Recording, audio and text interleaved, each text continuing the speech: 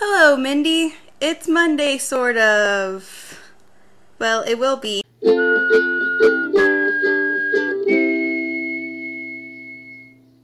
Today's challenge is to eat something that you've never eaten before. This proved to be an actual challenge for me. I went to the grocery store and I looked at all the food, and I've eaten all of it. I don't want to brag or anything. Shut up, Cammie. You're not involved in this. So what I ended up doing was I bought this packet of Justin's maple almond butter. I've never tried almond butter, not to mention maple almond butter, so I'm just gonna try some on a cracker, and I think that will work. Okay. Had a Ritz? Is this a new cracker for you as well?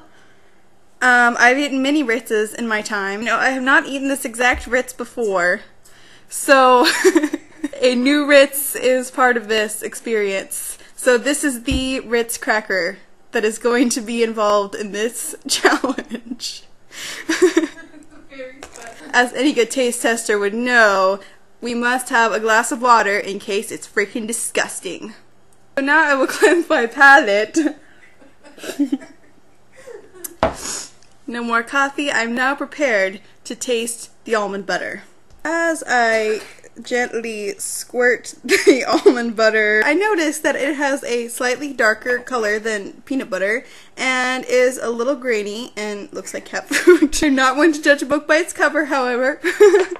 So I'm being welcoming. So anyway, before I eat this, I would like you to see this is Exhibit A.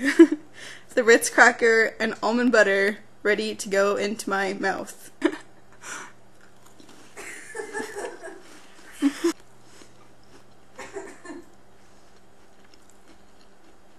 Oh, it's sticky. I need water because I can't stop chewing. It's so sticky. That's like having a mouthful of syrup, ladies and gentlemen. That's a difficult eat.